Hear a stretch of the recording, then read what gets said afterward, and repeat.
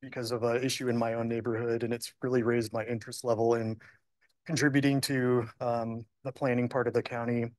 I work for the Oregon State Bar. I'm a licensed attorney, and I found this would be a really good way to use my law expertise and give back to the community. I realize I didn't say where I live in the county. I live in Helvetia area, about a mile north of Highway 26, and I've lived there 30 years. So may we have the director's report? Members online. Oh, thank you for pointing that out. Commissioner Moribidu, would you go next? Yeah, thanks, Chair. Yeah, I'm Rachel Moribidu. I'm still muted. Am I still muted?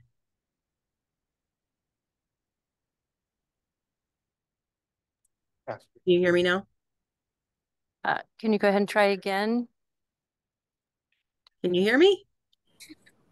I hear you, Rachel. Mark, was there anything that we needed to do, or? I hear you, Rachel. Can you hear me, Rachel? I can hear you. Can they hear you? I don't know. Can you guys hear me? Uh-oh. Uh-oh. Good to see you again after a long hiatus, Rachel. Yeah, thank you too. Morgan and Rachel, we can't hear you yet, so hold on a second.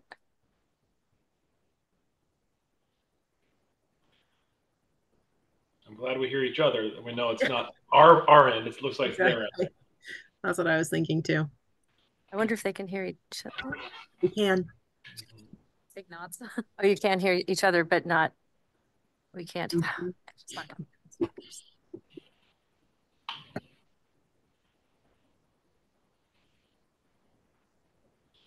I'll say something every few minutes so you can keep testing them. See if you hear us in the chamber there.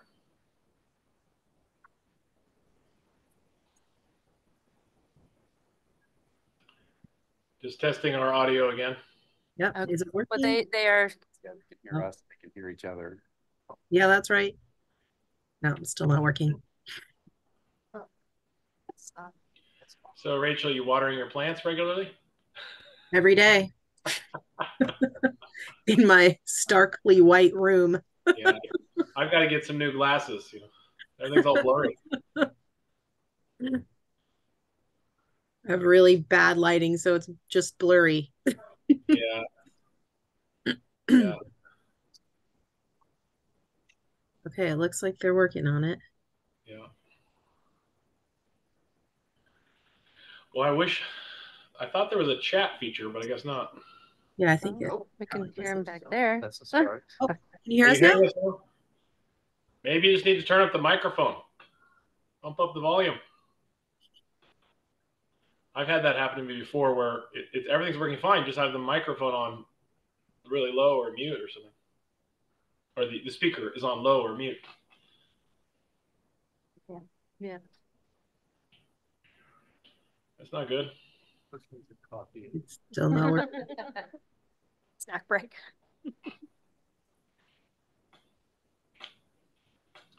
Well, it looks like they got a quorum without us. 1, 2, 3. Yeah, right. They don't even need us today. Yeah. Well, I can text Todd and. I wonder if we should log out and log back in. Is that going to help? What do you think? Probably not. I'll ask Todd. See if he's looking at his phone.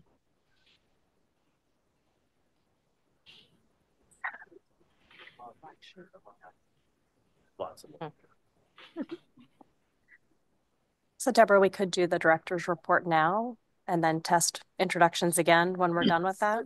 They can hear you. Is that right?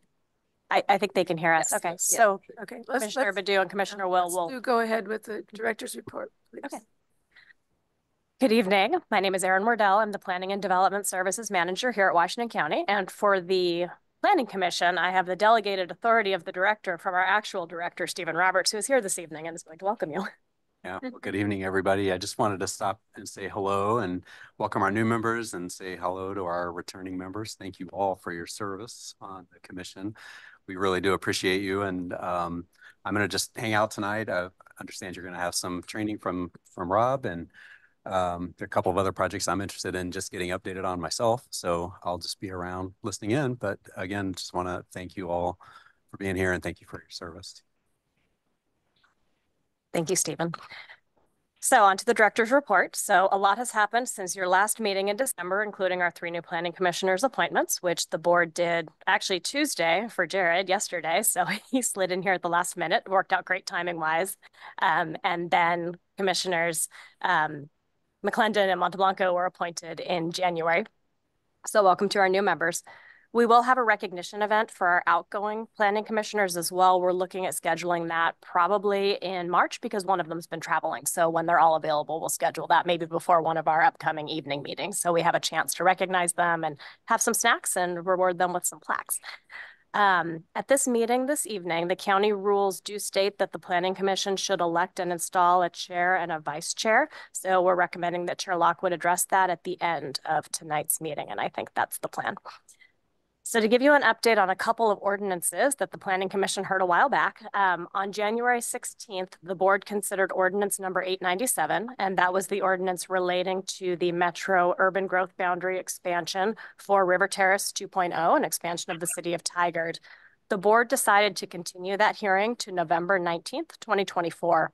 The purpose of the continuance is to allow us to finish our update of our significant natural resources regulations before we make the plan amendment change for that.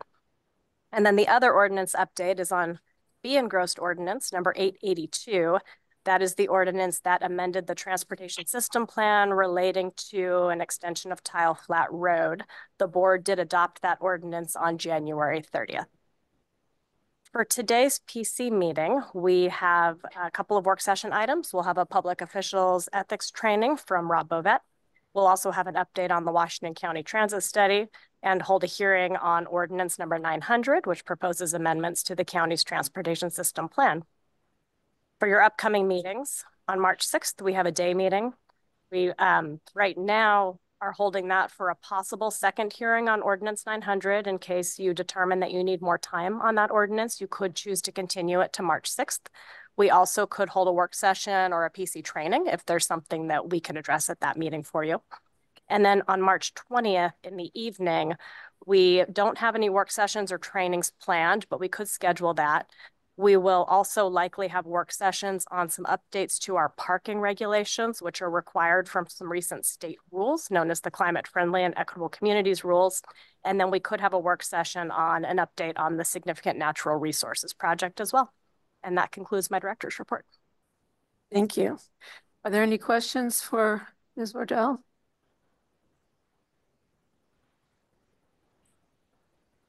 Are we still in the same situation technically? I wonder if we could ask Commissioner Morgan or. You hear us now? I can hear you guys. Can you hear us? Speak to us and. Oh, no. Yep, still not Yeah. working. We hear each other. Yep. You guys. Sounds like team's working on it. Well, Mr. Bovet, I do have a question. We didn't do the roll call. Yes, would now be a good time, even though they can raise their hand, I guess. Okay. May we have the roll call, please? Sure. Commissioner Fry, Present. Commissioner McClendon, Present. Commissioner Milliman, Present. Commissioner Maury Bidu, She put her hand up. Yeah. Commissioner Monteblanco, Present. Commissioner Will, Present. He raised his hand, virtual hand. Yeah. okay. Commissioner Whips, Chair Lockwood, Present. and it looks like we have 8 planning commissioners in attendance. Thank you. Is anyone signed up for public communication? No. All right. So we go ahead to our work session. First work session is public official ethics. Mr. Bovet. Well, good evening, everyone. Just briefly, I'm Rob Bovet. I'm one of the county lawyers here with the Office of County Counsel. We're the civil lawyers for the county. I'm assigned to land use, IT, community corrections, and whatever else my boss wants me to do on any given day. I am here as essentially the lawyer for the Planning Commission, not any of you individually. And my role is to multiple, but mostly to make sure that we follow the correct process in conducting our business on land use matters generally. And I'll talk about the specific two categories of land use matters that generally come before you. I'm also the lawyer in our office that defends your decisions when they get appealed, or defends the Board of Commissioners' decisions when they take matters up that you've heard and make recommendations to them. We just have one land use lawyer here, and I'm kind of what you have. I would like to share a few things with you this evening. I know 3 of you are fairly new, and we talked about these before, so some of this will be a little bit of a repeat, but I'm going to do a little deeper dive into the 2 types of cases that generally come before you, or 2 types of matters would be a better way to put it. So I'd like to talk to you about public meetings law, public records law, the 2 types of hearings that you have, quasi-judicial and legislative, briefly, and then also conflicts of interest and how those all apply. But in talking, I just realized that my cheat sheet notes are not in the order I actually want them, so I'm going to go backwards. I think I'd like to talk about the 2 types of proceedings and then talk about public meetings law, public records law, and how those are all implicated by those 2 types of proceedings. So let's talk first about those 2 types of proceedings, and they are quasi-judicial land use matters and legislative land use matters. And the way I've always generally described the difference for both lay folks and for folks that are generally involved in land use is, for your purposes as planning commissioners, you have to render decisions on both types of matters, but there are different rules and procedures that apply to both. And we'll get into explaining why there are different rules and procedures. But as an overall perception matter, if you have a quasi-judicial matter that comes before you, it's generally a smaller matter in terms of how much land we're talking about. It usually affects a smaller number of people. There are, as a result, heightened due process, and I'll talk about all that. We have more requirements to follow. And if you envision yourself, for those of you familiar with our justice system, as a judge, in quasi-judicial matters, you're wearing really a judicial type hat. You're deciding a case that is presented to you by the parties, sometimes opposing parties, almost as if you're sitting as 9 judges or 7 judges in a courtroom. And for that reason, I need to make sure we follow the rules that judges generally follow. Things like no ex parte contact, disclosure of biases, making sure we declare conflicts of interest, not engage in things, and probably uniquely important, ex parte contacts. That means that parties really shouldn't be communicating with you about their case outside of what you actually hear in this room or in the big hearing room if we're in the big hearing room. That's the same rule for judges. Basically, you can't have one side of a case going talking to a judge, after hours or calling or whatever. That's not allowed in judicial proceedings to ensure that everybody is treated fairly and then they have an unbiased decision maker. So we need to ensure you're unbiased. If I had my druthers, I'd seal you on a hermetically sealed bag on every QJ or quasi-judicial hearing that came before you. And that's really what we're striving for, to ensure that you are that neutral and impartial and detached decision maker on a case. Think of yourselves like a judge. The other matter is legislative. And for this planning commission and how our land use planning system works, those are more common. You have a legislative matter coming before you a little later in the form of an ordinance. Those are generally code amendments that are broad spectrum, don't apply just to a subset of people where you're rezoning or doing something like that. It applies across the board, if not countywide, to all the zones. So it's not particular individualized property owners. We're talking about really policy level decisions. And if you could think of yourselves in legislative hearings more like a legislator, you'll actually, a lot of it will flow naturally from that. The conflict of interest rules still apply, but many of the other rules don't, because it's not a matter of one party urging you to do something so their property is benefited or not. It's across the board, likely affecting thousands and thousands of potential property owners. And so those are the two types of matters that come before you. But before I get into some of the detailed rules that apply to each of those, we need to talk about some of the basic rules around public meetings law, around public records law, and public ethics law. Because for better or for worse, you are all public officials on a public body subject to all of those laws, because the Planning Commission is in fact a public body subject to all of those laws. So let's talk real quickly about public meetings law. And our basic structure of our public meetings law has remained the same really since 1973, right on the heels of Watergate is when we first adopted. This is a sunshine law. And in Oregon, basically all public meetings need to be open to the public. The public needs to be able to observe what its public bodies are doing. That's what we're doing here today. This is a public meeting. In fact, we record it and we post it online, so pretty much anybody can watch it at any time. And we need to ensure that your public meetings remain public meetings and observable by the public. And what I mean by that is anything taken outside of the context of the public meeting that can form a public meeting needs to be observable by the public. Let me give you a couple examples of where we can easily go wrong, and you'll find me guarding these things very carefully because mistakes have been made, generally not in this county, but in other counties that were made nameless.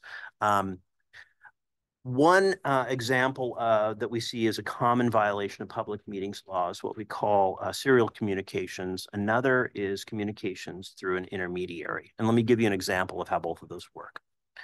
The public meetings law basically says that among you, a quorum of you cannot get together to talk about anything that comes before you, because a quorum of you could actually deliberate and decide something. So all that has to be open, viewable to the public. Let's just say hypothetically, you engage in an email chain talking about something that comes before you. One goes to the second, goes to the third. Now we've got 4 or 5, we got a quorum, and you're all talking about something that's going to come before you. That email chain, that serial email chain, is technically a public meeting. And guess what? It's in violation of the public meetings law. There are potential remedies such as voiding decisions and all kinds of other things that I won't get into, but I don't want to have to try to defend that because I can't legally. So I will very carefully watch any email exchanges among and between planning commissioners. And I would encourage you not to really engage in that on any matter that is coming before you or might come before you. I don't care about whether you're having lunch together or things like that, but if it involves an ordinance or a quasi-judicial land use matter, really you need to stay away from communicating on the substance of that matter by email. Another example is creating a public meeting by intermediary. And I'll just give you, well, I'll give you the actual facts of the case that developed this case law out of another county, not this county, where an administrator decided he needed to know what his particular board of 5 people were going to do with a particular hot topic. And he decided to go talk to each of the commissioners in that case. And that's fine. And he can find out where each is at. Where he made his mistake is when he went to Commissioner 1, he found out what Commissioner 1 wanted. And then he went to Commissioner 2. He said, what do you think? Oh, and by the way, this is what Commissioner 1 thinks. And then he did that to all 5. And the problem is, essentially, he was conducting deliberations as an intermediary. If he had just received information from each commissioner, he would have been okay, but he's essentially conducting a public meeting without notice, and it's all in his head. That's a violation of public meetings law, and I can't defend it. So also don't use an intermediary to communicate with each other about a matter of substance that comes before you. Those are the 2 biggest errors I see in public bodies under our public meetings law. So bottom line, everything needs to be out in the open, sunshine, everybody gets to observe everything. That's the essence of what I want to communicate to you about public meetings law. Let me talk a bit about public records law, which I normally wouldn't talk about now, but I have reasons for wanting to talk about it a lot.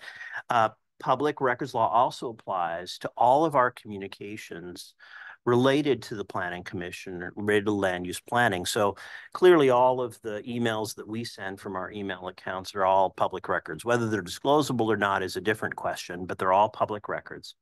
Believe it or not, all of the emails you send to and from land use or each other about planning commission business are also public records, even if you're using your own personal email account.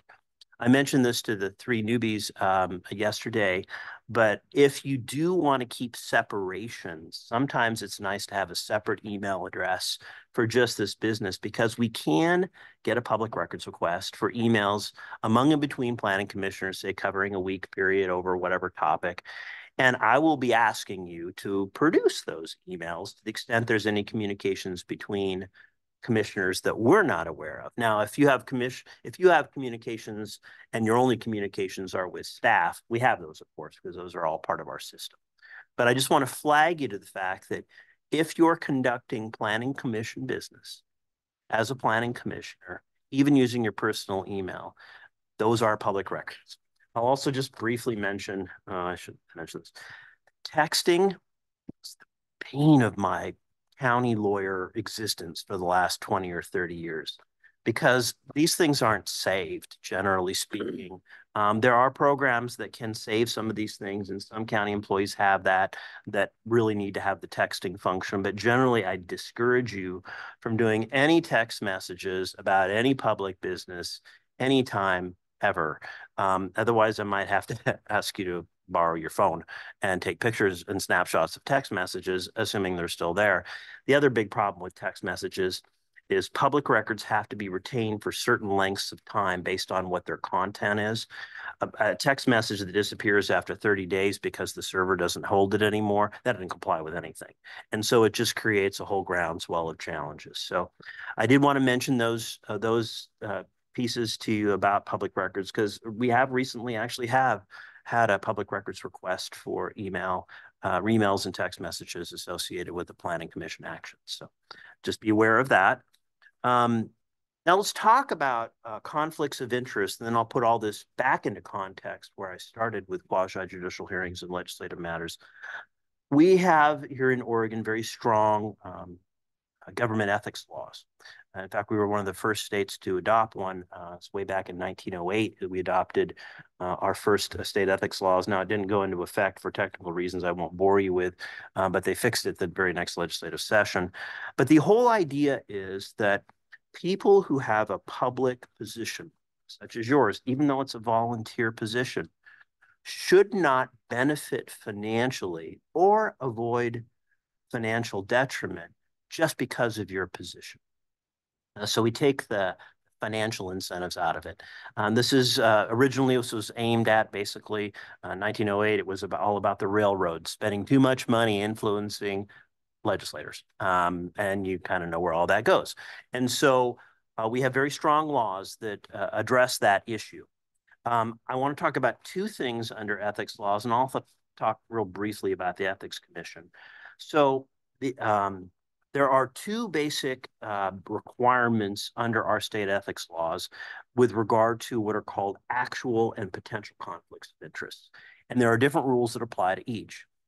If you have an actual conflict of interest, that means we know pretty much for certain that there will be financial benefit or avoidance of financial detriment to you or your family or your dependents, depending on the action taken on the matter at hand. If you have an actual conflict of interest, which means there will be financial impacts on you or your family or dependents because of a decision on this matter, the state law requires you to, 1, announce that you have that conflict. Say, hey, I got a conflict of interest here. Our decision on this is going to benefit me financially or avoid financial detriment, or the other way around. And the second thing the law requires you to do is step down. So you say, I'm not going to participate in the deliberations or decisions on this matter. I always encourage folks that are in that situation, you don't have to actually step down from the dais too.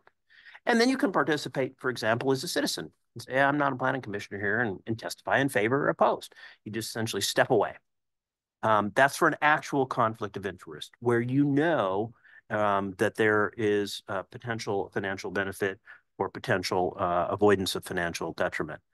And then there are potential conflicts of interest where it's speculation, not wild speculation, but there's a chance that you could receive some financial benefit here or avoid some financial detriment depending on this decision, but it's not really known for sure.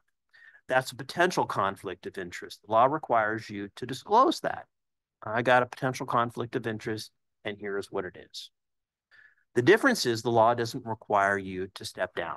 If you have a potential conflict of interest, you may still participate in deliberations and decision-making if you have, in fact, announced that potential conflict of interest on the record so everybody knows. And I'll help you with all of those. And I should also say, I'm here to help you navigate any of these, if any of these come up. And they often do, especially for those that are maybe developers on the commission, or there's some direct connection to your job or your employer or you yourself. But there's a second resource, and I got to say it's even better than me, and it's the Planning Commission. And I love my planning commission friends, and I hope they're not offended what I'm going to say next, but they really nerd out on ethics laws. They love to dig into the details of ethics laws. And if it's anything that's even close to gray, I'm probably going to suggest that you call them, because then you will get an answer from the people that actually administer the law. And you can utilize that for what it's worth, which is direct evidence from the people that would enforce this law. And like I say, they love calls like that because they love to talk about the gray area of the law where you're not quite sure. So there's plenty of resources for you to avoid violating the ethics law. And I'm here to help, and the Ethics Commission is here to help. So let's get back to where I started, and then I'll stop talking because I know I've used way too much time already. Let's talk about legislative matters and talk about quasi-judicial matters. I already mentioned quasi-judicial matters. That's where you're really acting like a judge. Limited set of folks, typically a plan amendment, something else happening to a subset of properties. Property owners are generally involved in the process directly. We have to insulate you from any ex parte contacts.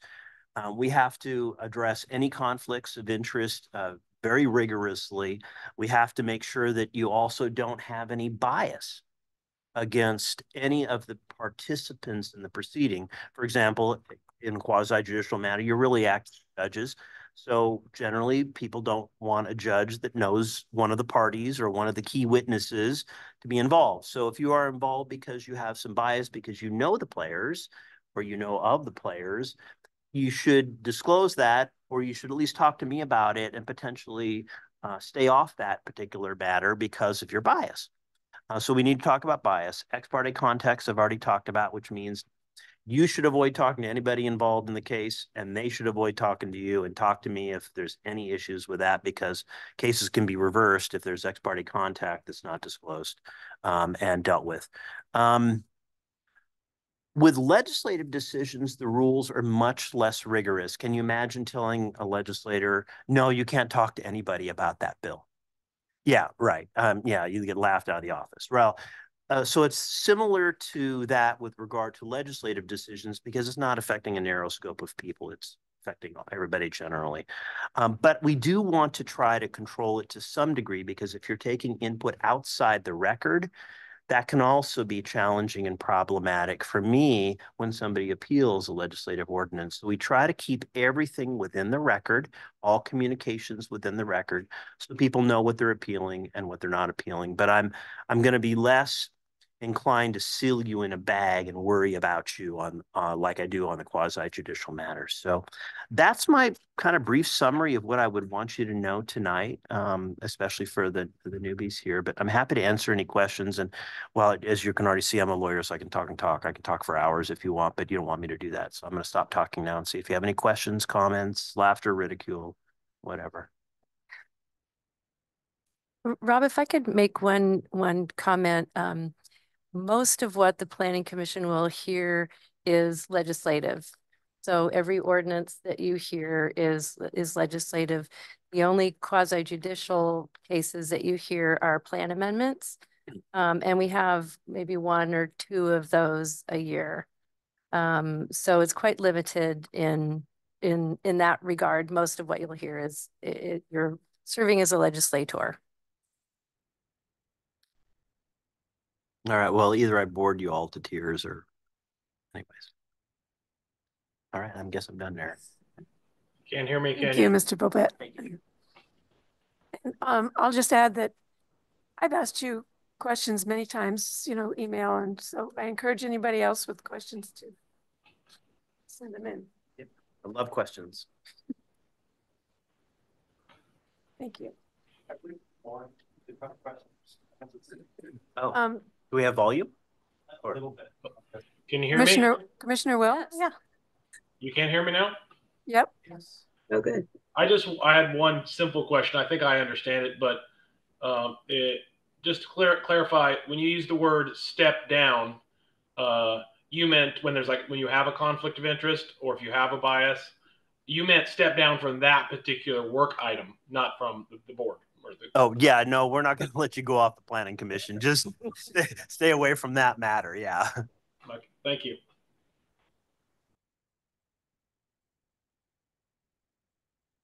All right. Thank you. Our second work session is Mr. Galentine and Transit Study Executive Summary. But now send the summary. Chair Lockwood, do you want to do really quickly the introductions for the other two planning commissioners now that we can hear them? Thank you. Thank you for reminding me. So Commissioners Will and Maury Bidu, I hope you were able to hear the introductions earlier. And would you please go ahead and say a little bit about yourself, Commissioner Maury Bidu? Yeah, thank you, Chair. So I am Commissioner Maury Bidu. I live in Central Beaverton, and I work in affordable housing finance. I work for a not-for-profit organization that serves as a mission-based lender that serves the state of Oregon. And I've been on the Planning Commission since 2021. I too have a degree that's policy focused, and so have between affordable housing experience and my just general academic interests, found that serving on the Planning Commission is something that I find very interesting and a lot of fulfillment in. And also, like Chair Lockwood, was brought in by somebody who was already a prior commissioner, who suggested that it might be something interesting to me. Thank you. Commissioner Will. Yeah, my name is Morgan. Last name Will, not to be confused. People accidentally call me Will. It's Morgan, first name. And I live in the Cedar Mill area of unincorporated Washington County. I used to live in the Shoals Ferry area when I was younger, so I've lived in different parts of the county. I grew up with a grandfather who built houses for a living in Idaho, so I always had an interest in development. And I went and got a master's degree in urban and regional planning. And so for the last 25 years or so, I've worked in consulting. I've worked with real estate developers, and I've been on the commission for a couple years. And I really wanted to, spend my free time giving back to the community and sharing, my time, bringing my knowledge to support Washington County. So I'm pleased to be on the commission. I welcome you guys. Thank you. So, Mr. Valentine. Okay. Thank you. Chair, commissioners, good to see some new members. Welcome. I'm Deami Valentine. I'm the principal transportation planner. Look forward to working with you more over the future years here. So I'm here to share a little bit about an effort that has been underway for a handful of almost a year and a half now, Washington County Transit Study. This is an effort that was really born out of a lot of kind of building upon a number of previous efforts, including county's transportation system plan, as well as an effort about 7 years ago, the Transportation Future Study, which I really identified that in order to meet our future transportation demands, transit really needed to play a critical role in serving our community.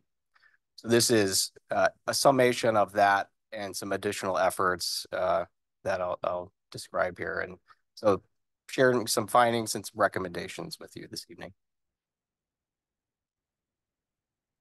So the project purpose, really, as I mentioned, we're trying to identify a vision, a shared vision. This is an effort that was funded in part with Washington County, as well as the cities of Beaverton, Tigard, Tualatin, and Hillsborough.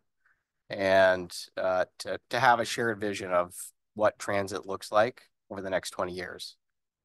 And recognizing that really to make it successful, we have to have a partnership at the local level in addition to what the transit providers are bringing to the table in terms of services. So this is really kind of framed around, how do we best accomplish some of these bigger goals, thinking about, improving equitable access to our community, thinking about the environmental benefit that transit provides. It's really an efficient mode of transport. Thinking about how it provides access to opportunity and really brings people to and grows economic vitality, rooted in the customer experience. And as I mentioned, really recognizing that this is a partnership.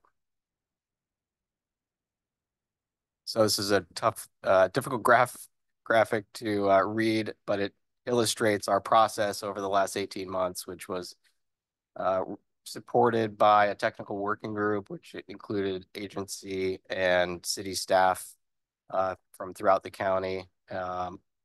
Also supported by stakeholder members. We convened several workshops over that period of time and had a fair amount of robust engagement that I'll describe a little bit more in terms of meeting people on the street where they are. Also had online presence as well to solicit input.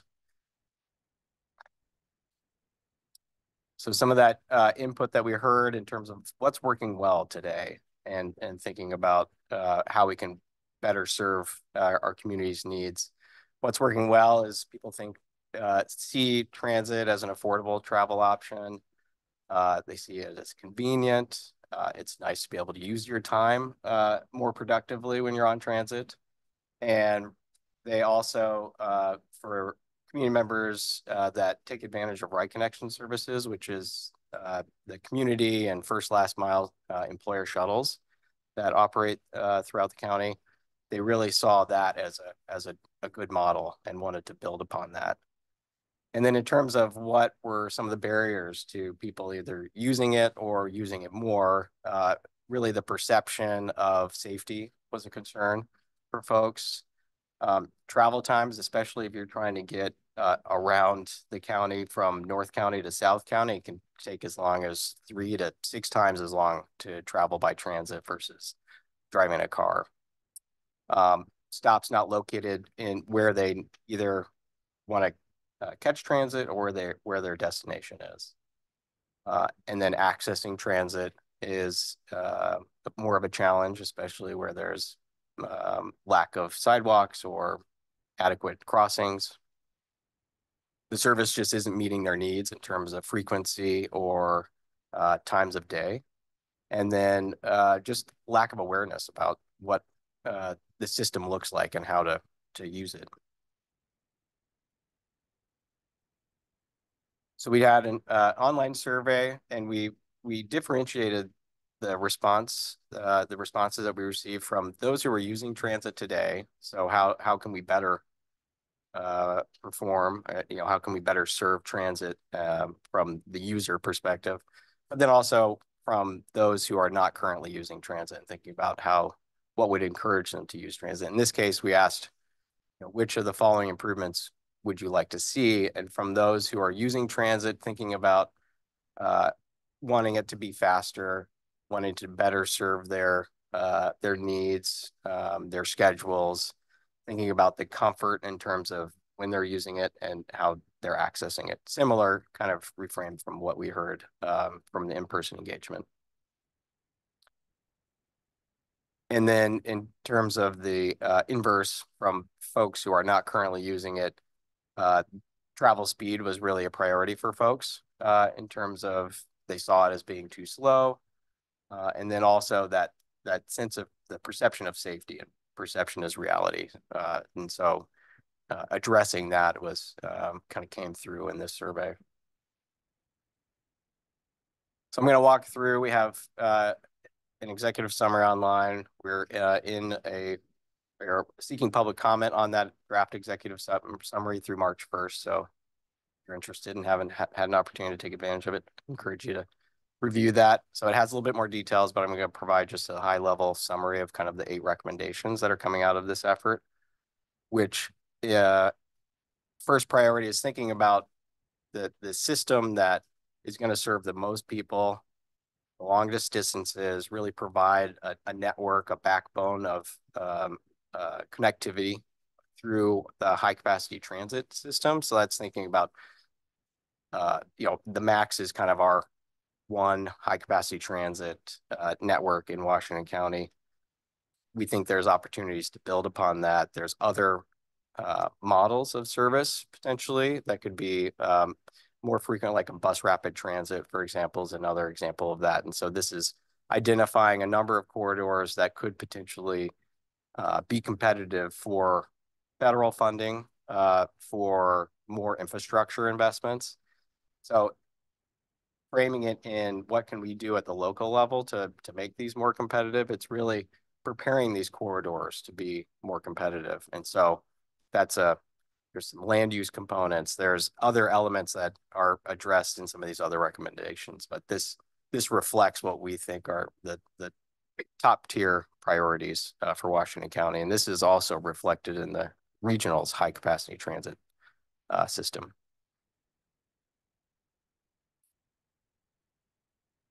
In addition to that, also thinking about the frequent service network. So frequency, frequent service is typically defined as 15 minutes. A bus would arrive every 15 minutes. So a network of those frequent service buses, and really advocating for that and thinking about what is that grid of service that we need in Washington County. So it's a lot of our arterials really should have frequent, adequate service. And then as I mentioned, we partner with Ride Connection to provide those community connector and job connector shuttles, and really building on that as a service model in areas where fixed route transit is not really a viable alternative. So we have identified areas where we think that's more flexible, dynamic, smaller vehicle type of service can best serve our community members, to really, with the intent of getting them connected to that high capacity transit network or frequent route service network or their destinations within their communities. And then in order to address some of those concerns about travel times, identifying opportunities and those key corridors where travel speed and reliability improvements can be implemented. And, we outlined kind of a set of tools and a toolbox of those improvements that, as the road authority, we're well suited to accommodate and address when we're thinking about capital projects, road improvements, quick fix, smaller type of improvements that could potentially save transit riders time. And then also thinking about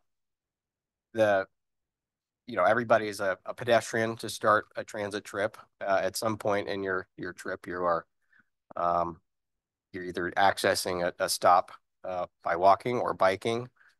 We think there's other opportunities to have more shared mobility options in Washington County as well. So thinking about these kind of nodes of travel options that could potentially supplement our transit network and extend the reach of those trips. With that, improving the network of bicycle and walking facilities being a priority to address some of those gaps within Washington County's road network, thinking about trails and other opportunities to improve that pedestrian and bicycle safety. And then thinking about the programs and that are supportive of transit trips, you know, whether it's employer programs, community kind of incentives to better promote transit service. Also thinking about the land use context, providing, you know, mixed use, transit supportive type of corridors. So it's, you know, a lot of that is already embedded in our land use system and our community development code, you know, orienting things towards transit, making sure that we have good access between our land uses and transit. We think that there's potentially some additional opportunities and tweaks that we could make to support that. Supporting programs like the West Side Transportation Alliance, which is our only transportation management agency in Washington County, kind of building out their capacity to better serve our employers. And then recognizing that all of this takes partnerships, coordination, and additional funding to realize what we think is an adequate transit system for Washington County. So where there's opportunities to advocate for additional funding, whether it's public-private partnerships, we've identified a couple of best practices that we could, you know, potentially pursue in the future around transit and enhancing services. So this just illustrates kind of the summation of some of these aspects that I've talked about in terms of the service vision. So it's, you know, thinking about that frequent service, those shuttle areas. So we have this map that illustrates that. We also have a supporting map, not very easy to read in this format. Apologies for that, but reflecting the high capacity transit network and those capital investments. So kind of these priority transit corridors where we think we can invest in more significantly. Are they priorities as a group, or do you have them ranked within the group, or? We do have tiers. Yeah, we do. In the full report, which will come out in April, we have kind of a tiered set of priorities. You know, right now we are actively, Washington County and other the cities, Metro and TriMet are actively working on TV Highway, for example, as a high capacity transit corridor, looking at improving the transit service along that corridor. 185th is another opportunity that has been identified at the regional level. So yeah, we do break out in the report based on some evaluation that we did to identify what those priorities may be. Mm-hmm.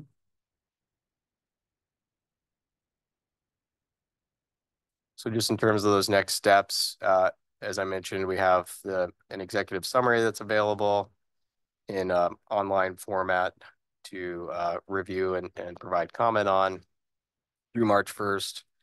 We'll be taking in and responding to that comment and providing a final report in April with the idea that the board will acknowledge the effort, and this could potentially inform updates to the transportation system plan. We also have a transit development plan, which is more of a near-term set of investment priorities. So it has direct implications on some of our policy documents that you may see in the future. And with that, I'm wrapped up. Happy to answer any questions. Quick question. I'm just curious, like, how does TriMet use this? Is it a tool? Is it a reference guide? Are they like, thanks for your feedback, stay in touch? Mm-hmm. Curious how they use it. It certainly is an active conversation. They were involved through this process. And they are actually going to be in the process of updating some of their service planning, thinking longer term. I think they're framing it as Forward Together 2.0. They came out with kind of a near term set of investment priorities. This will be a longer term. So they're going to take what we have, our recommendations, and that will help inform their process. But it really is going to be kind of, a continuing conversation. This at least sets us in a position to say, at those tables, what are our priorities when, TriMet is thinking about their annual service planning or, more near-term investment priorities. Thank you. Other questions, commissioners? And Commissioner Will does have his hand raised. Thank you. Commissioner Will. Thank you, Chair Lockwood. My question is, I was just reviewing the hard copy you sent with the draft executive summary from January 2024. I think it was page 12. There was it was number 4 of a list of what they call them, recommendations to achieve the transit vision. And I was particularly impressed by recommendation number 4, where there are some different implement speed and reliability improvements. There's a nice graphic here with 4 examples. Just a big picture question, like, does our existing county capital improvement project include projects like this? Is there a transit list of how, at a certain intersection, maybe we could update the signal to give transit priority? Or is this a new idea that we don't do? It is fairly new. We actually have a demonstration project that we had we implemented with support from TriMet a handful of years ago at the intersection of 185th and Cornell. It's just some paint treatments. There was some signal modification, but that's an example. And that was really the first, like I said, a demonstration project for Washington County. So it is fairly new. It's something that we think that there's probably more opportunities to better integrate early on in project development processes as our capital projects team is doing their design. Yeah, that's it. That's where I guess my final comment is that how great it would be if we looked at some of our existing capital improvement projects and said, well, can we incorporate some of these things into it? Is there budget or is there an angle on it? Because I always hate to see them fix a brand new intersection and they used old school techniques and didn't take into these great new things you guys are coming up with, because that capital improvement project was placed on the list 7 years ago and it's finally coming to fruition, but they're not using the cutting edge, options. So I think it's a really great document. I hope we can get those things into our capital improvement budget. Thank you. Commissioner Moribadu has her hand up. Thank you. Please go ahead, Commissioner Moribadu. Thank you. Along the same lines, I was wondering if in this process in the technical working group, were you looking at current population needs, or were you also considering like, you can see actually if you go back to slides, I think the map, like you can see out here, like for example, we all know that River Terrace is getting pretty developed very quickly, and it could be a really good opportunity to integrate transit into like normalizing, utilizing transit into a community that's new. If it is there, as people are moving in. I also understand that, transit doesn't really go somewhere until there's a need. So there's this kind of chicken and egg thing. So I was just wondering if that was considered in the working group. And then separately, when the technical working group was put together, what kind of equity outreach was utilized? And do you think there's any holes in represented groups? Yeah, thank you for those questions.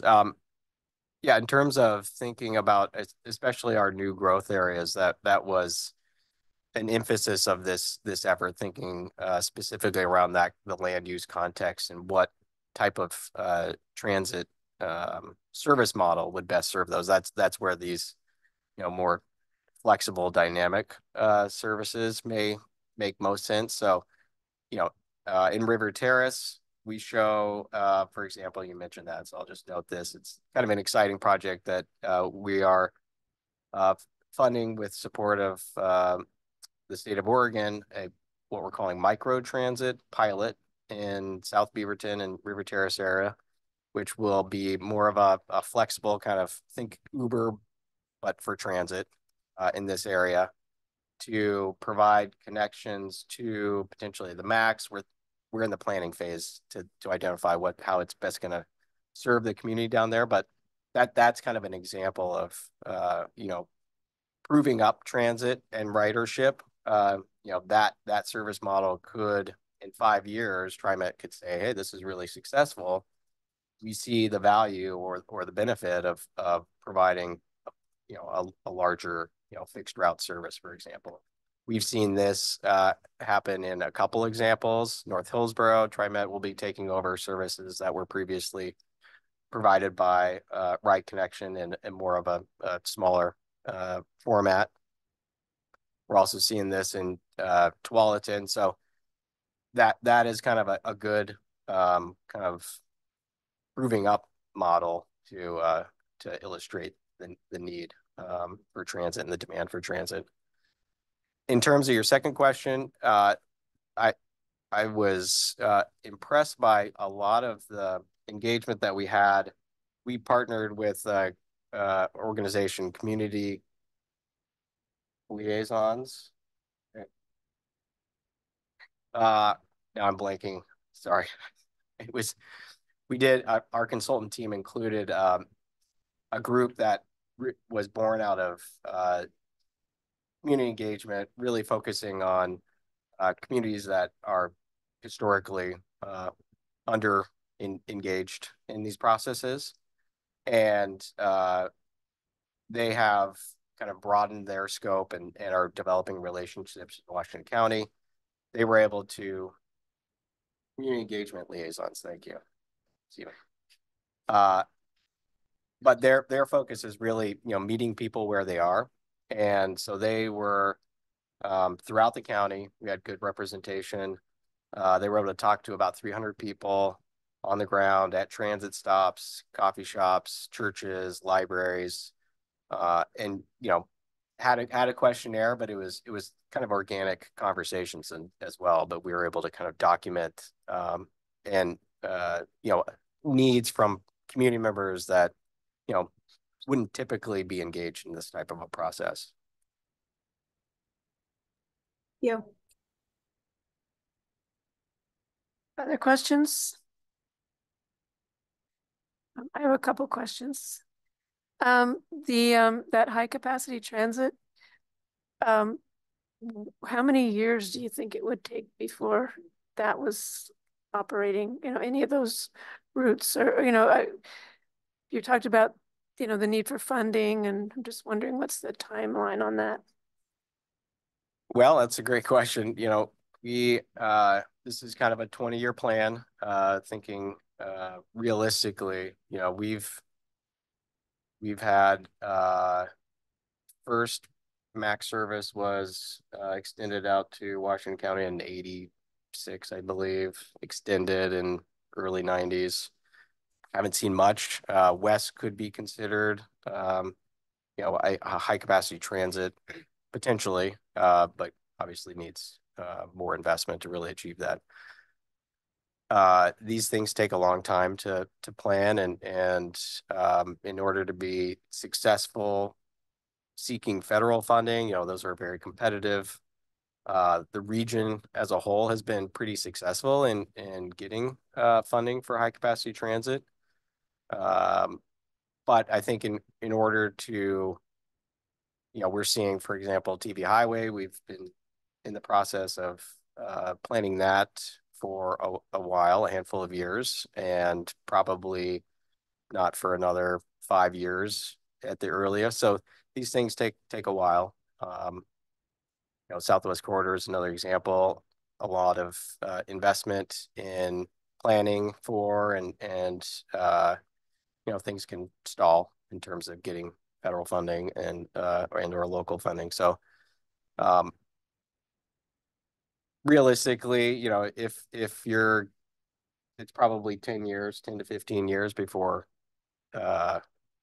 some major, you know, that level of investment is realized. Good. My other question was around the mobility hub. I just was wondering if any of them currently exist, or if that's something that's, you know, purpose built, or is it something that happens organically, or how that works? Yeah, I mean, it can be, certainly it can happen organically. We've seen over the last 10 years, you know, some shared mobility services have started to kind of organically develop around certain areas or are serving certain areas more. But they can also, and what we've identified is there can be some intentionality around that as well, and can be supported, you know, thinking about, you know, how the curb is managed, if there's, you know, bike parking, for example, that can be secure, you know, that's more of a public offering that could be leveraged. So there's some intentionality potentially. Thanks. Any other questions? Commissioner Fry. I don't think I have very well formulated questions as much as some like comments and observations and ponderings as I went through all this. I think in some ways, in the vein that Commissioner Moibidu is talking about, it seems like we have all these new areas that could get planned up front for transit, and it could get kind of built into the process.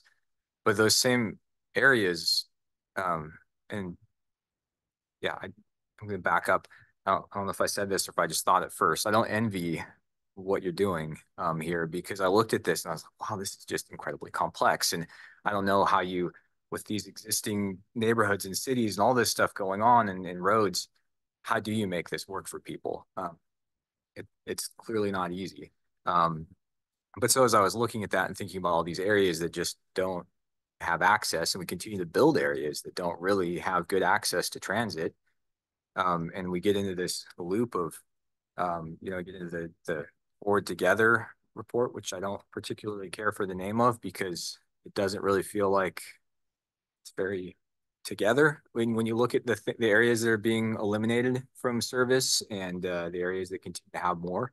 I just think that we're losing access and connectivity to so many things, and it's hard to get back to it.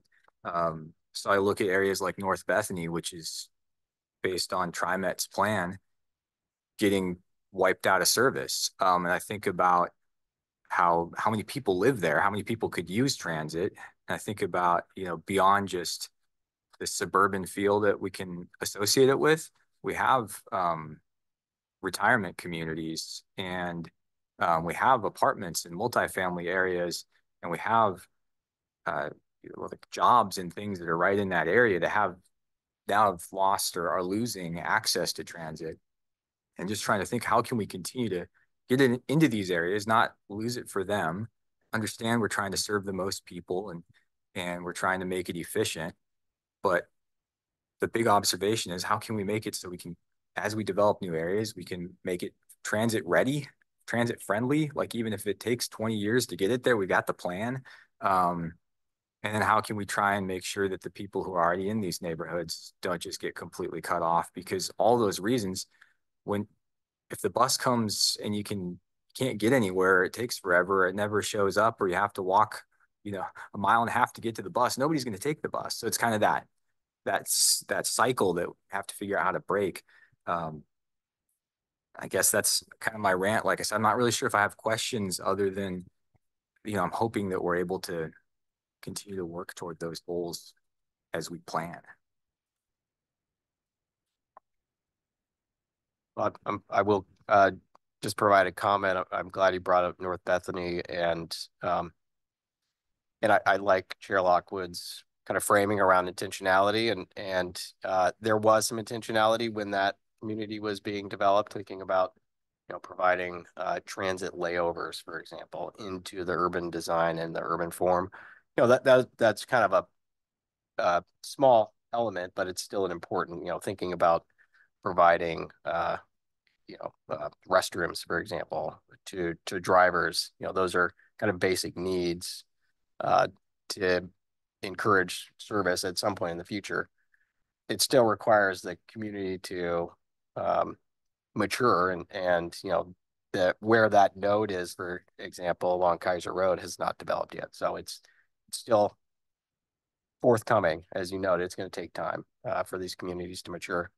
But in terms of North Beth, I just wanted to note for your benefit, there is service that Ride Connection is going to be planning. It's another kind of a shuttle model to serve the Bethany community.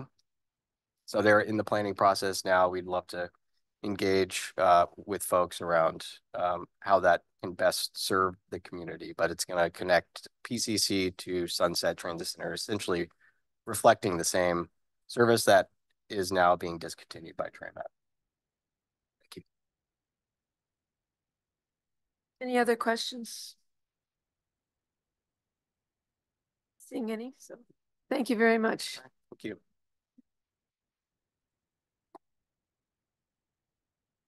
So our next item is going to be on Ordinance 900. We typically take a break at about 90 minutes and we're a little short of that, but maybe it's a good idea to take a break before we start in on this ordinance. So without objection, a 5-minute break.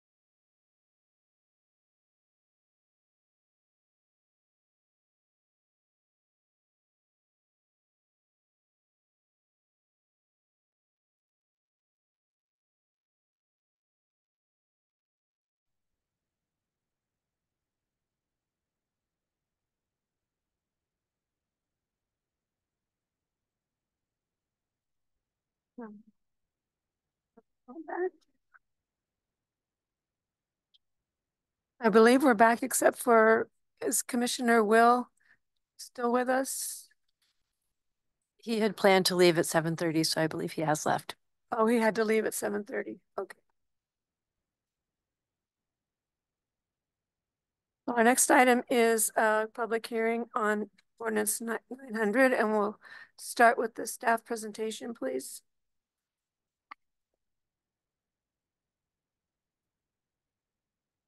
Thank you. I'm Steve Kelly, a senior planner with the department here, senior transportation planner. I have before you this evening ordinance number 900, a nice round number, and it's related to transportation system plan amendments and general updates in overall characterized as being minor updates. I want to start by saying I may, in some of the slides, may refer to the Transportation System Plan as a TSP. And if I use that acronym or one of the slides uses that acronym, it means Transportation System Plan. I also want to point out this is one of the first time I think that we have included an overview of the provisional findings of goal compliance with the staff report. Again, these are draft. The new changes, I heard several of you talk about Oregon's planning system in the introductions, and there were significant changes to the transportation planning rule quite recently. The most recent of those was adopted in last November, and we sort of waited until after they were finalized before filing this ordinance to make sure we knew what we had to comply with.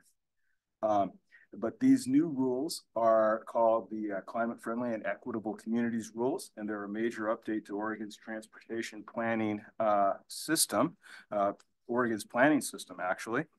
So I will be talking about those very briefly, but wanted to give you that update. And I also wanted to mention that the transportation planning in Oregon, in those rules and everywhere else, has always and continues to occur in two phases. The first phase is our transportation system plan, which provides for the general location, general function, and mode of transportation facilities. The second phase is project development. A project is normally on the transportation system plan before it can enter the project development phase, although in some cases, the project development phase needs to advance a little ways in order to figure out exactly what needs to go on the transportation system plan. So there's that continues to go on with us. Transportation system plans also include policies and programs, inventories, and other information. These amendments are map amendments predominantly to the roadway system, the pedestrian system, the bicycle system, and the transit system maps. So ordinance number 900 responds to recent transportation planning projects. The planning was the project, and these have been adopted by the city of Hillsborough as far as a TSP, Transportation System Plan update. The city of Tigard has also updated their transportation system plan. We are including our work on the Council Creek Trail planning, as well as TriMet's Forward Together service plan. All of these planning efforts have included significant public engagement, and these changes, these engagement processes have occurred through their respective planning efforts. So we're bringing forward the outcome of those engagement processes with this ordinance. A high-level overview of the city of Hillsborough's transportation plan update. It was a comprehensive update, finally adopted in 2022. Has a updated comprehensive plan and comprehensive plan policies and goals. And really the key element that they worked on was the comprehensive update to the bicycle plan. They went through street by street and identified the bicycle facilities that are desired throughout the city of Hillsborough on each side of the street by the type of bicycle facility. It was really a comprehensive update. I was really impressed by it. And so that was the main element there, but there was a bunch of other tweaks and other changes to their transportation plan as well. The City of Tigard's transportation plan update was also a major transportation system plan update. It included the complete streets policy, as well as their Tigard Triangle strategic plan and the Washington Square Regional Center plan update.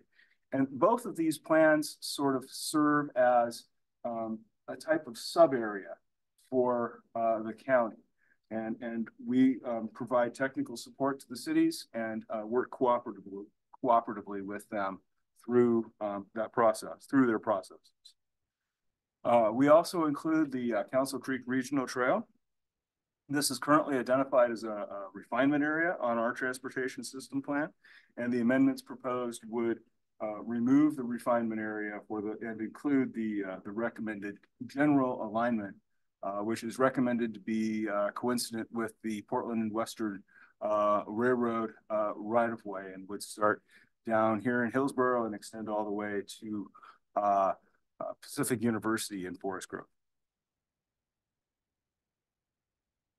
And also it includes the TriMet Forward Together service concept, which has been evolving after the pandemic, expanding access and coverage, more frequent service, but also at the same time, as I heard comments earlier regarding it's no longer as focused on the peak hour and the hub and spoke system. So there are some changes recommended by the TriMet planning efforts.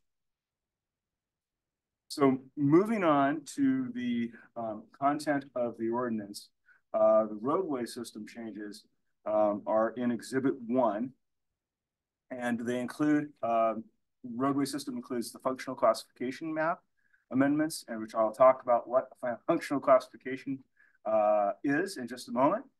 As well as some lane number map amendments, and I'll talk about what those do in a moment, and refinement area updates and a change that identifies a special right-of-way need area for Jackson School Road. Functional classification is the role that each roadway facility serves in the transportation network. So a freeway has the most amount of mobility function, but doesn't have access to local properties. Local roads have much less mobility. They're designed to provide access to local properties and nearby land uses. And the rest of the system is that spectrum in between. So these are the classifications we have for roads in our plan.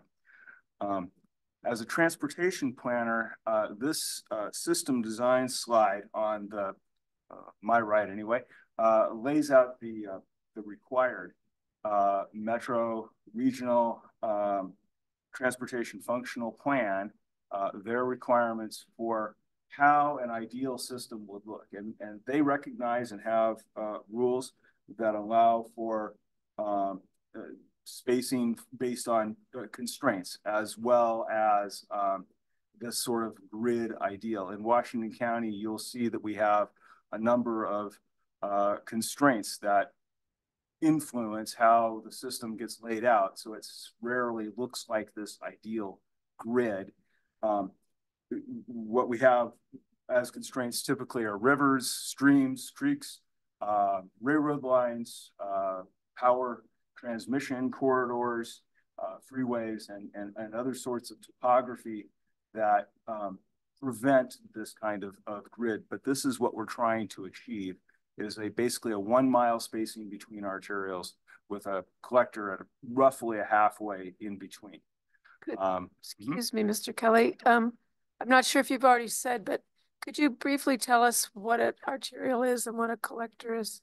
Yeah, so an arterial is a major roadway. It provides for a significant mobility function, connects freeways, generally connect to arterials.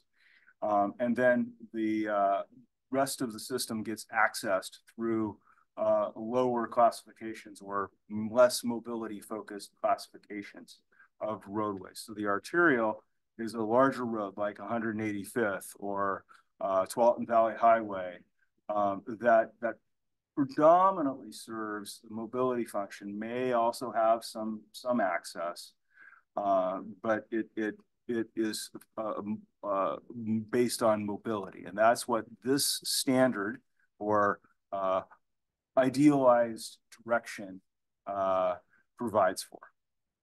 Thanks. So there's a number of functional classifications shown in Exhibit 1. The lower functional classification there is intended to indicate that roadways that would provide more of an access-oriented.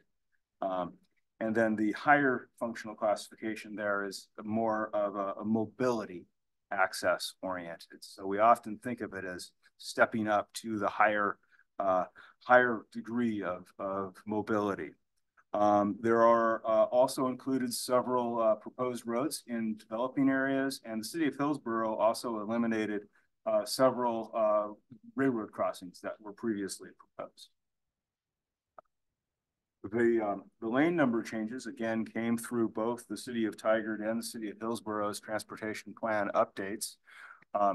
The majority of the changes, and all of them in Tigard, happen to be changes that reduce the planned number of lanes from the sort of that broad 4-lane arterial with center turn lanes where needed, that 4 to 5 lane standard, down to 1 travel lane in each direction with a center turn lane where it's needed. And the roadways that are listed there are significant changes. They're less capacity on Durham Road and Hall Boulevard, as well as Greenberg Road and 72nd Avenue, all in Tigard. The city of Hillsborough ended up with more of a mix of changes to their plan. They had a number of areas that they reduced the lane numbers or have designated it to match the way it's actually constructed. So there are some of those instances that pop up. As well as they do have one recommendation for a county road. It's West Union Road, where it's a short segment that would increase from its current plan designation of 2 or 3 lanes to 4 or 5 lanes. And that actually is directly related to the Shaft Road extension refinement area. Up in the North Hillsborough industrial area, there was in Hillsborough's transportation system plan until a couple of years ago, the Shaft Road extension proposed. The refinement planning was actually completed when an industrial building went in that area, but the plan had not been updated yet. So we continued to coordinate with them, and they identified when the building went in that the solution would be that West Union would be the preferred resolution to the refinement area, and that they finally updated their plan. And so here we are recommending their recommendation to our road, which is to add a short segment, which would be that 4 to 5 lane designation on West Union. 124th Avenue, we also had a refinement area there that was related to the opportunities for the construction of the roadway. The roadway has been constructed. The alignment is now known, hopefully, and there's no need for the refinement area anymore. So the recommendation is to remove it. Also, up here on Jackson School Road, the state rules now require that urban growth boundary of lines follow the right-of-way line. When the Jackson School Road area became added to the urban growth boundary, that line did not do so. It is in the middle of the right-of-way and angled kind of oddly. And so what we included in the proposal is to have a description that says that the improvements must be within the urban side or the urban area. And that would guide any improvements, whether they're safety or capacity related, for any project that went in, whether that's development that was required to do an improvement, or the city or county public project that would go in as a separate following step in the future to serve the now urban area up there. Pausing for just a second, see if there's any questions about any of those. I have a question. So does that mean that if a road were to be improved and widened, you need to take land from the urban side? Right, and it would be not only the urban land, but it would be related to making sure the improvement was pushed over further, depending upon where that urban growth boundary line is in the right of way at that point.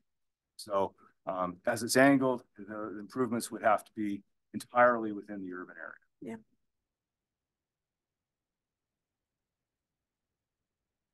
So Exhibit 2 covers the other elements of our transportation system than roadways. And the first part of that is related to our pedestrian system amendments. Our transportation, Washington County's transportation plan has 2 designations for trails, regional trails and community trails. These are designation changes. They're not that describe the function of the trail in the network. The design and attributes, size, and other aspects of the trail are determined when the trail is planned through the project development process. And that's often available based on available space, the expected users, and other design characteristics of the operating agency. The trail system amendments include a number of recent trail refinement planning processes that our community has gone through. And those include the Beaverton Creek Trail, the Cedar Creek Trail in Sherwood, the Council Creek Trail, as well as the Crescent Parkway, Greenway in Hillsborough, the Fano Creek Trail in Tiger. The final piece of that has finally been, the refinement plan has been completed, and the Red Rock Creek Trail over Oregon 217 in Tiger. Our bicycle system, like the pedestrian system, has 2 designations. Major street bikeways and enhanced major street bikeways. Major street bikeways are every arterial and collector in the urban area. It functions as a major street bikeway. It's planned as a major street bikeway. So when the functional classification changes to an arterial or a collector, it is intended to also change that road that was whatever it was before is now also a major street, and a major street bikeway would be appropriate. Those may have either be planned for either a 6-foot bike lane or a buffered bike lane. So at a minimum, every arterial and collector is planned for a bicycle facility. Some roads are further designated as enhanced major street bicycle facilities in the county's transportation system plan. And those roads would be planned to incorporate either a buffered bike lane, which overlaps with the other major street bikeways, or they might have a separated facility, a separated cycle track or bikeway. So specifically, the City of Hillsborough plan, a picture of which is shown up there, identified by each side of the road what sort of bicycle facility would be planned for in that segment.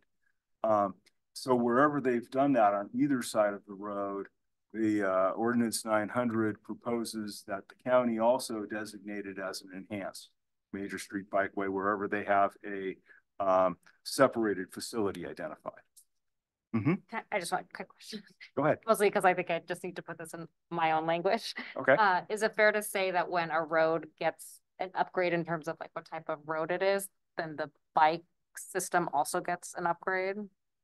When a new road project is completed to standard, then the standard would include a bicycle facility, depending upon the type, whether it's a major street or an enhanced major street bikeway. That could be through a project that's a land development action, and they're required to complete the street in front of their site or even off-site. Or it could be a public action that goes in and builds a roadway or a part of a roadway. So some roads are not to standard. That's right. Got it. Thank you. Yeah, many of them are not to standard, right? So what we're planning for is a complete system, but we don't have one today. And that's why the plan is important, and it identifies what the projects will look like, need to look like, and the goals for them when they do go out and get constructed and put on the ground. So the Hillsborough Bike Plan guided the designations in Hillsborough based on their transportation system plan. And then Tigard also had two roadway concept plans they've completed for Greenberg Road and 72nd Avenue. And both of those show separated bicycle facilities. So we also propose that they become enhanced major street bikeways in the county's plan. There also is a segment on 160th that would connect the West Side Trail, head across TV Highway and down 160th. So if 160th is ever constructed to standard, the standard would be an enhanced major street bikeway for that segment. And that's really related to our pedestrian trail planning, trail system planning, which includes both pedestrian and bicycles. And it has a short segment there to connect into both the West Side Trail and is it the TV Trail that's the other trail there? Pretty sure. The TV Highway Trail. Or is that the Surf to Turf Trail? Dalton Valley Trail. Dalton Valley Trail, right. And moving on to the transit system, I took note when Diami mentioned a moment ago that the transit study would inform the transportation system plan because that has not been fully incorporated into Ordinance 900 yet at this point. We don't believe there's anything that would be inconsistent between the two, but this is based on these are the classifications in our transportation system plan to date. And our transit study will help prioritize and refine our transit system going forward. And so the transit system changes include incorporating TriMet's Forward Together service plan. They also include our efforts working with the interregional transit service providers. We list SMART there. It's a little bit of both of interregional and a community of community service for Wilsonville, local transit service for Wilsonville. Ride Connection, as well as includes our community connector service amendments. Those are listed at the end of Exhibit 2 on pages 33 and 34 of Exhibit 2. And also the Southwest Corridor Light Rail Transit Project has identified in the Federal Register a locally preferred alternative. It's not funded. It's likely to change before it gets funded in some way, shape, or form. We know that, but we thought it was appropriate for our transportation plan, the county's transportation plan, to incorporate that locally preferred alternative. So this was our opportunity to do so as part of this ordinance. And lastly, in the overview of the ordinance is the provisional findings that were attached to your staff report. We recognize that there has been a major change to the way that planning is done in Oregon. And the transportation planning rule there still allows for an amendment of this type, an interim transportation plan amendment. We also recognize this sort of as hybrid. It follows the old rules and procedures, but they're not incompatible with the new rules, and the findings go through and analyze the new rules and provide for consistency with those as well. Furthermore, we also recognize that the bottom 3 bullets there, the Oregon Highway Plan is in the process of being scoped for a major update. Metro's Urban Growth Management Functional Plan may be updated later this year, as well as the Regional Transportation Functional Plan. So we recognize those changes are coming and could be important aspects going forward, but did want to provide you with a copy of our draft provisional findings. And that's a new practice for us that we hope to be able to continue.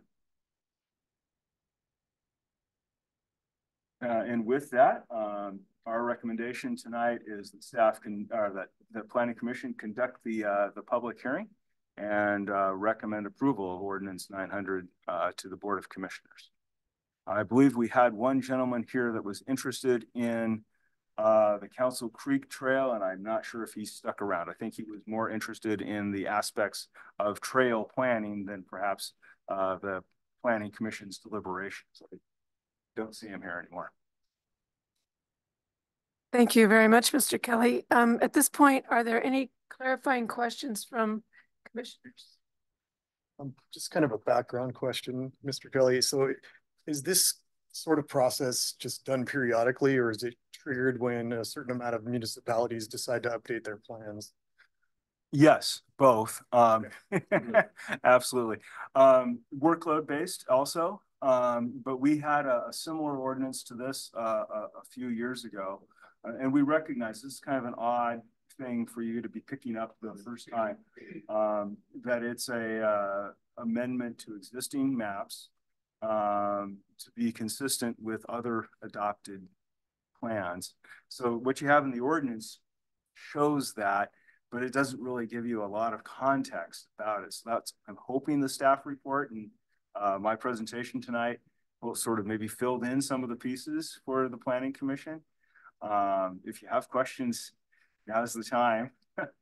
But yeah, we did an ordinance very similar to this in, I think it was 21.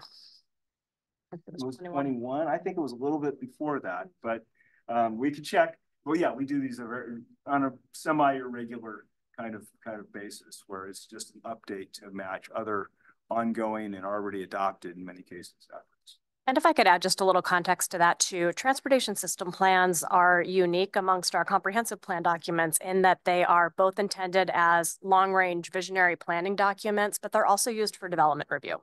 So it's really important that the transportation plans stay current, and that's part of why we want to include the city's revisions, their plans into our plan, so that when we have development applications come in, we know we have, let's say, the right lane numbers designation in our plan. Otherwise, it causes confusion for those processes. So that's why the TSP gets updated, minor updates like this, much more often than any of our other comprehensive plan elements, probably.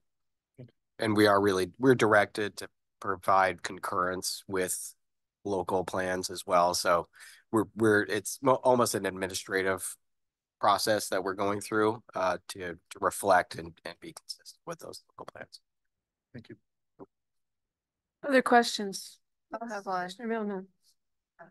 Thank you, Chair Lockwood. I am curious about the lanes, the roads in Tigard that are reducing the number of lanes. And I think some of those in actuality have more lanes than that now. So I'm curious what the mechanics are for that and if that affects the bicycle planning. Yes, thank you. The lanes the lane numbers in Tigard are, I don't know if I can go back to a slide that shows anything that's relevant. They're displayed in the exhibit, and I can find the page number.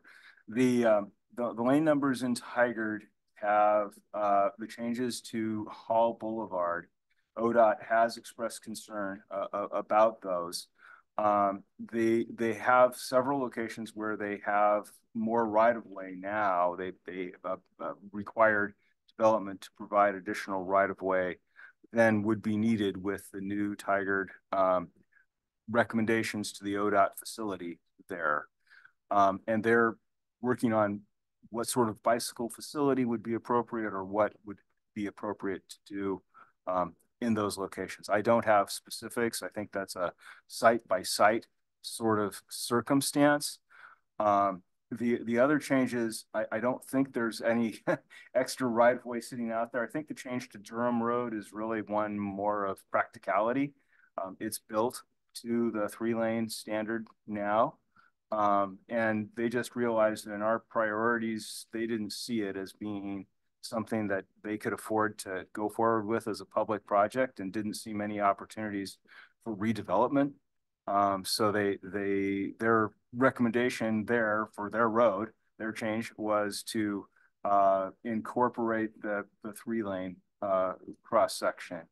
And they took a hard look at the trade-offs for that. The Greenberg Road changes, again, are practicality. There's not a lot of extra right-of-way or space in there. They've been working on those through their planning at the regional center, the Washington Square Regional Center. They had a community come in nearby, a development of some apartments nearby, and that really got them thinking about how can we connect across this facility better. And they've done a streetscape profile, concept plan for Greenberg through the town, the regional center, as well as connecting further south, and arrived at the 3-lane designation. The same process in the Tigard Triangle for, or similar process in the Tigard Triangle for 72nd Avenue. So they've done a lot of work, and really their transportation plan was a summation of their other work that they had already brought forward. Did you have a specific concern there? Those were the ones, and nice memory. I was supporting them from our staff through each of those processes, so it's not hard to remember. Sure. Thanks. Any other questions, commissioners? All right, in that case, I will open the public hearing. Is anybody signed up to speak to us tonight? No, we don't have anyone signed up tonight to testify. Would anyone in the virtual audience like to provide testimony on the agenda item? If so, please raise your virtual hand. Doesn't look like we have anyone. Okay, thank you. And that closed the public hearing. At this point, I'll call for discussion among the commissioners. Any discussion about this this ordinance? I actually realize I have a question I didn't ask, so I'll go with my question.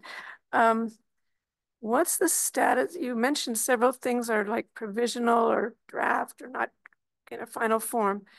So how do they relate to the ordinance itself you're asked to make a decision about? Do you want me to answer that with the change to the findings? We probably should have given the Planning Commission a little bit more of an overview of the provisional or draft findings that we're talking about as a part of this ordinance.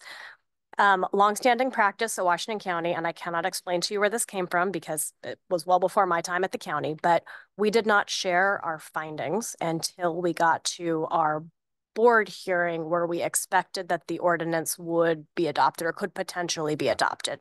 And so at that time, the ordinance is shared as a part of a public hearing with the board, and then the findings are shared as a separate action item for the board to take a separate vote and action on. The findings are a legal requirement that we prepare to say that we believe that this work complies with all necessary state, local, regional policies. It came up recently with a large transportation system plan, well, very minor update, which was for one specific road, but it generated a lot of public interest that people were looking for the findings and they couldn't find them. And we'd had 8 something board hearings and no one had seen the findings yet. And so that came up recently in the last couple of months. This was something that I was actually interested in changing for a while because most jurisdictions do share their findings a little bit sooner. You may remember Commissioner Petrillo, when he was on the Planning Commission, would sometimes ask to see the findings or what we were proposing for the findings. So I think this is a good change to our process where we're sharing those findings early. This is an opportunity for you to review them. And if you see something in the findings that looks like maybe it's not quite complete or you have questions about, it's a good opportunity for us to have the chance to take a look at them and polish them up. The reason they're draft or provisional is because we're just not quite done with the process yet. And so there could be something that comes up through the process that would change something that we put in the findings. There could be some changes to the rules as we're going through, depending on how long an ordinance takes. There could be changes to policies, in which case we may need to adjust those findings. So the findings will be final when we go into that last board meeting. Whenever that happens for this particular ordinance, we will put in the final findings. They will then adopt those by a separate action. Okay, so it's a separate action for us to take action on the. You won't take any action on the findings. Well, that's They're what I mean. provided We would informational. We're just doing the ordinance, right? Yes, yes. So the Planning Commission will still simply make a recommendation on the ordinance to the board. You won't make a recommendation on the findings specifically, but they're provided to you as background information. Thank you. Yes. But they're not final. Correct. Correct. They could change before the board takes action the on them. board. Yes. Board of Commissioner. Yes, the Board of Commissioners. Okay. Thank you. Yeah. Any other questions or comments? Yeah, this is the point at which if there's discussion among commissioners about this ordinance, this would be the time. Or if there is not discussion, this will be the time to offer a motion as to whether to recommend this ordinance to the Board of Commissioners. Is there a motion?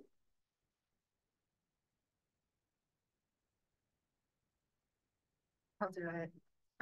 Motion to recommend adoption of Ordinance 900.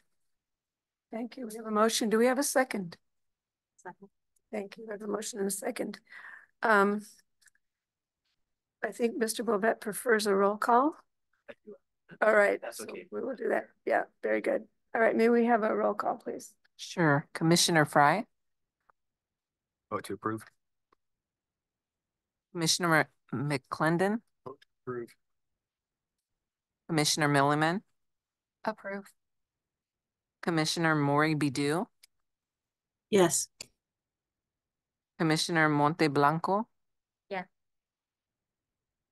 Commissioner Whips, Yes.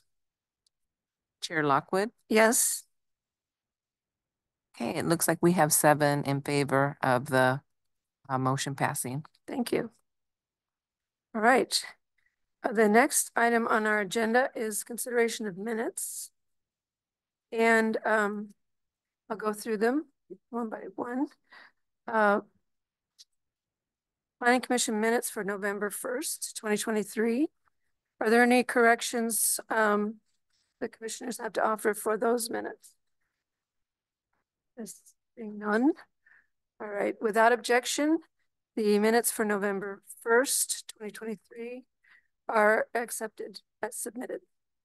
Corrections for the minutes for November 15th, 2023. Are there any corrections on those? Not seeing any hands up. So those minutes for November 15th, 2023 are accepted as submitted. And then finally, minutes for December 6th, 2023. Any corrections there? Not seeing any. Without objection, minutes for December 6th, 2023 are accepted as submitted. Okay. Our next item is Planning Commission announcements. Does any commissioner have an announcement they want to make at this time? Anything they want to communicate or share? No. Okay. Well, then let's move to our election of officers for 2024. We need to elect a chair and a vice chair. We'll start with the chair. We'll take nominations from the floor. Nominations do not need a second. Self-nominations are allowed. Is there a nomination for chair? Commissioner Mori Bidu has her hand up. Commissioner Mori Bidu. I would like to nominate Chair Lockwood to continue in her role. Thank you. Thank you for that. Are there any other nominations for chair? Not seeing any. All right. Mr. Bovet, do we need a roll call on this? I prefer it if you wouldn't mind if there's no other nominations, but maybe you want to do it as a slate to see if there's a motion for Vice Chair? Vice Okay. Chair. You could just take one. Sure. Great. Any nominations for Vice Chair? I'd like to nominate Commissioner Mori Bidu. Any other nominations? All right, we have a nomination of me, Deborah Lockwood for chair, and Commissioner Mori Bidu for vice chair. And may we have a roll call, please? Commissioner Fry, I'm in favor of that. Commissioner McClendon, Yes to both. Commissioner Milliman, Yes, well, Commissioner Mori Bidu, Yes. Commissioner Monteblanco, Yes. Commissioner Whips, Yes. Chair Lockwood. Yes. Looks like we have 7 in favor. Great, thank you. So thank you all, and thank you, Commissioner Mori Bidu, for stepping into that role, and let's all have a good year together. And I think we're ready to adjourn, so without objection, we are adjourned. Thank you.